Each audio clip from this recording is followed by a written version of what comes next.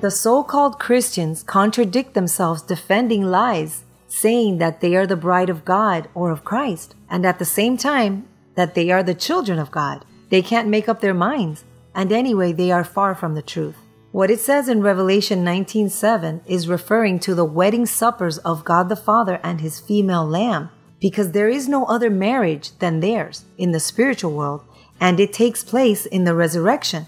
which is now when the female lamb is resurrected in the wisdom of heaven to save men from sin. And the children of God who are resurrected together with Christ, not in a fictional resurrection like with zombies, but in enlightenment, will not marry or be given into marriage, but will be the angels of God in heaven, Christ Lisbet.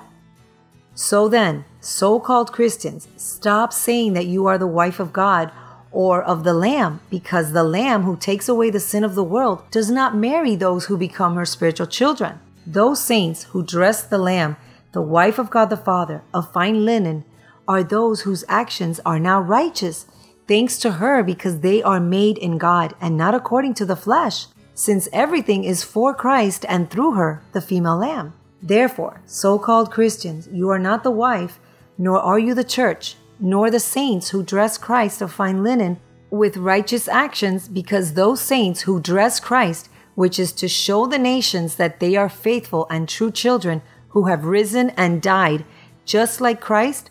are God's spiritual children who have been enlightened by Christ Lisbet, the wife of God the Father Melchizedek.